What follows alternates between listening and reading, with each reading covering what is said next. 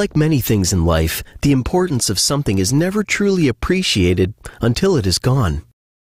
If you've lost your teeth, whether by injury, tooth decay, or gum disease, you surely understand. The good news is that you have options to replace them. Dentures can help restore your way of life by helping you with day-to-day functions such as eating and speaking, as well as help restore your confidence by improving your appearance and smile.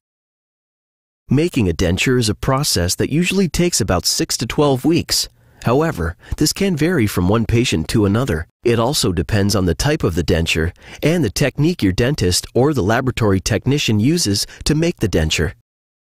Complete dentures are made using your mouth as a model. First, your dentist will take an accurate impression of the upper and lower arches of your mouth. This impression is then sent to the dental laboratory. At the next visit, your dentist will record the relationship of the arches that best resembles your original bite and helps you select the shape and color of the denture teeth and gums.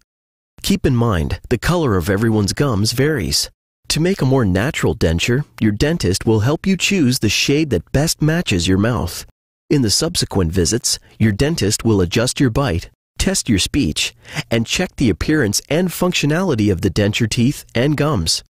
After a satisfactory fit and appearance are achieved, the denture is then sent back to the laboratory for fabrication.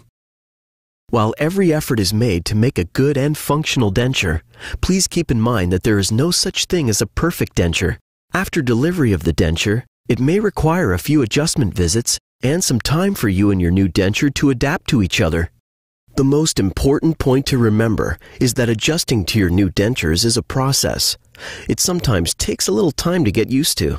A new denture can also alter your eating and speaking habits, and it may require a bit of practicing before you get comfortable. Finally, due to the differences in the shapes of the jaws and the strong muscle movement of the tongue and cheek, a lower denture may be harder to keep in the mouth compared to an upper denture. There are new advances in making dentures. One such advance is an implant-supported denture that stabilizes the denture. This kind of denture requires the placement of implants in your mouth before making the dental appliance. If you have any additional questions, please consult your dentist.